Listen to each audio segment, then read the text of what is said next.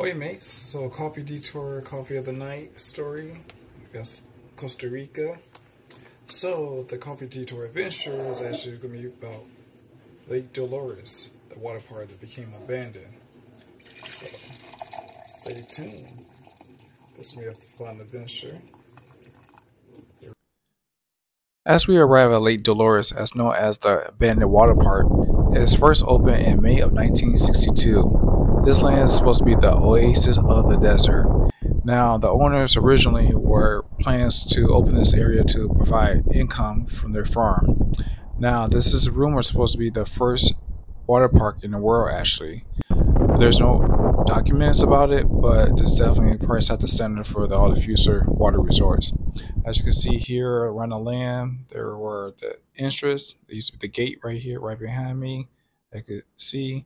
I decided to make some coffee. And I could tell you it definitely was quite windy out here today. So as you continue to walk around, you see the water fountain area where there used to be an arcade area, food court, many other different buildings as part of the pretty much this resort.